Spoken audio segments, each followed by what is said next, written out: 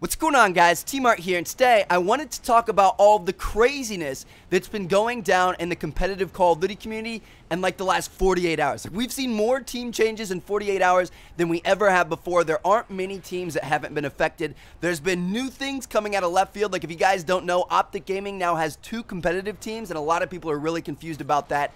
And yeah, it's just been absolutely crazy, and you can't really keep up with it unless you're super heavily involved with the community. So I wanted to make a video just kind of highlighting the major changes that happened, because I've been getting a lot of tweets from you guys asking about what's going on and, you know, what means and things like that. So I figured it'd be fun to kind of talk about it because I'm passionate about competitive Call of Duty. It's actually where I came from before I started YouTube, and I know a lot of you guys are fans or could be fans if you gave it a shot. So anyway, yeah. Let's talk about some highlights here. The biggest news out of the past 48 hours is the fact that OpTic now has 2 competitive teams. They've got OpTic Gaming, which is the one we're used to, and now they've added OpTic Nation. So OpTic Gaming is pretty much the same team you saw at COD Champs. There's Nadeshot, Scump, Clay, and now Proofy has taken the place of Imbos. He left FaZe Black and joined OpTic Gaming, and that is going to be an absolutely insane team, and I can't wait to see what they can do. I mean, like, Robo King, Scump, and Proof, 2 of the best slayers in the game, hands down, and it's going to be really hard to contend with them in that category.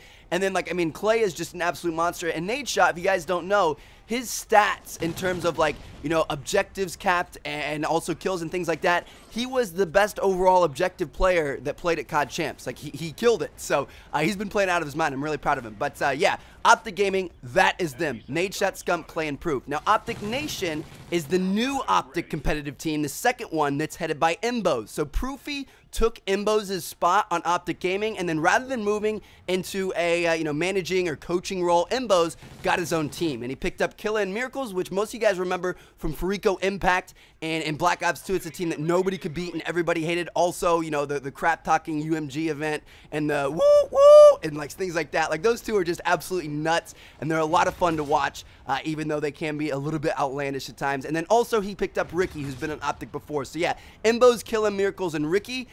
That sounds like a pretty good squad. Like, I can't wait to see what they can do. And it's crazy because, like, the OpTic B team, I guess you could call it, you know, their secondary team is better than a lot of organizations' A teams. So OpTic is really making big moves right now. I think all of those guys are planning on moving into the house. Like, I was listening to streams last night, and they were talking about, you know, like, bunking up and getting 2 in a room and things like that. So we'll probably have to get an OpTic mansion eventually. We'll see.